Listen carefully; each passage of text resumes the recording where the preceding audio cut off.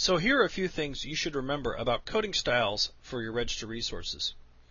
First of all, try to manage the number of control signals in your design. And as I mentioned, if you start instantiating cores or using older netlists, make sure that those control signals are shared with the rest of the logic you're building. All three control ports on the register can be used. To directly use the pins in the register, the priority, of course, must be reset, followed by set, followed by clock enable. Be careful to never gate your clock. It will simply not operate reliably. Instead, map this functionality to the clock enable port if possible. Do not build with an asynchronous reset. It will not operate reliably again, especially if it is local. Global asynchronous resets might work, but it might waste LUTs and create a long net delay, which is of course a big caveat to their use. Do not mix asynchronous and synchronous control signals on the same register. And do not use a global reset to make simulation easier. Simply initialize your registers in your HDL. The SRL allows you to emulate a 16-bit shift register with one LUT. The shift register LUT does not support the use of a set or reset. It is also serial in and serial out only. No parallel read or write. So don't expect to read the contents at one time. It is basically a delay element. After data is loaded into the SRL, the data appears in the output a number of clock cycles later, which you control. You should also remember the dedicated flip-flop next to the LUT has a better clock-to-output time than the SRL, so consider adding this register if you need better performance. The initial contents of the SRL can be specified with the init attribute, or it will default to a zero initialization. The benefit of the SRL is that it saves users from having to add registers to balance a pipeline stage. Frequently, a designer will have to use registers merely to delay a data path, so it balances with other data paths. A designer might end up using 4 registers on each bit of a 16-bit bus to balance a pipeline, for example, and that would normally require 64 flip-flops. But by using the SRL, a designer can instead use 16 LUTs to do the work of 64 flip-flops, a nice saving of the dedicated resources. In this case, the connections to the LUT inputs assign the number of clock cycles of delay, and in this case, 0100 corresponds to 8, and that's attached to the address lines and will effectively make the LUT behave like a shift register with 8 clock cycles of delay.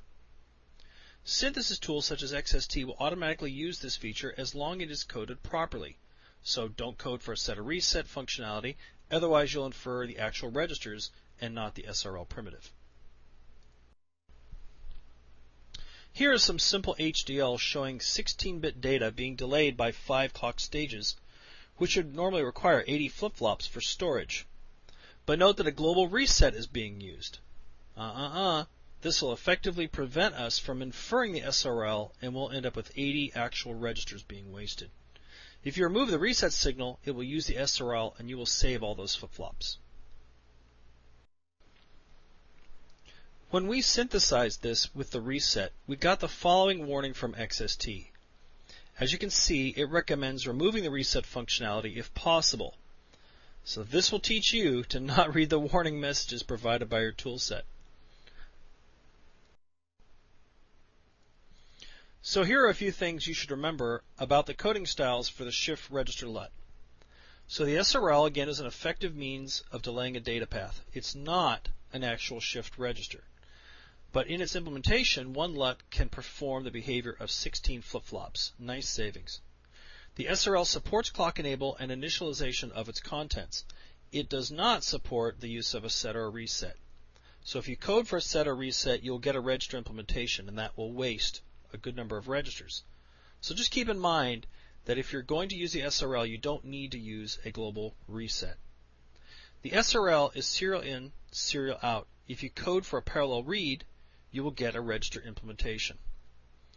But experiment with your synthesis tool to determine if it will give you a similar warning of what XST gives you. Of course, that may have changed. It's a little bit old.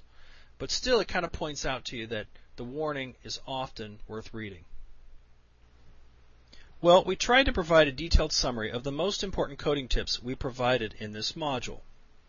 To infer the dedicated multiplexer resources, you will need to use a case statement in your HDL and verify with your schematic viewer whether it got inferred correctly. Also note with muxes, if you plan to break a large multiplexer down into smaller sections in order to pipeline it, be sure to break it into 4-to-1 and 8-to-1 muxes. All 3 control ports can be used on any register, but to directly use the pins, we must make sure we follow the priority of reset, before set, before clock enable. Do not mix asynchronous and synchronous control signals on the same register. We saw a good example of how that can suck up a bunch of LUT inputs. So in effect, it wastes a lot of your logic functionality. So be careful. And continue on with our summary. The SRL does not support set or reset. If you code for a set or reset, again, you'll get a register implementation, not the SRL primitive, and that'll waste registers. The SRL is serial in, serial out, so if you code for a parallel read or write, you'll get a register implementation again. Avoid global resets. If you cannot avoid global asynchronous resets, be aware that also using local synchronous reset will end up wasting LUT inputs. Local synchronous resets create a high fan-out net. That can create timing problems, especially when there is also a global asynchronous reset. So always monitor your control signals and try to manage them. Well, there are lots of places to learn more about FPGAs, and they all start at support.xilinx.com. I want to point out that I referenced several white papers that you should utilize. They all provide more information on optimizing your design and HDL coding for the 4-input lookup table. To find these documents, go to support.xilinx.com and click on the Documentation tab and enter the paper number beginning with its initials. So WP275, which stands for White Paper 275, would be what you would enter, and note there would be no space in it. Finally, we spoke about the Xilinx Unified Libraries Guide. It provides insight into the registers available to your designers for each device family. This will explain how to customize the initialization of the registers in your device and control signal priorities. So I recommend you check it out. I still find it very useful. Finally, don't forget to listen to part 2 of this REL series. There is still more to learn about using the best HDL coding techniques and taking full advantage of the FPGA architecture. If you would like to see what other courses we offer or what other free RELs are available, click on the icon you see here. Again, my name is Frank Nelson, and you've been listening to the Spartan-3 Coding Techniques Part 1 REL. Thanks for listening.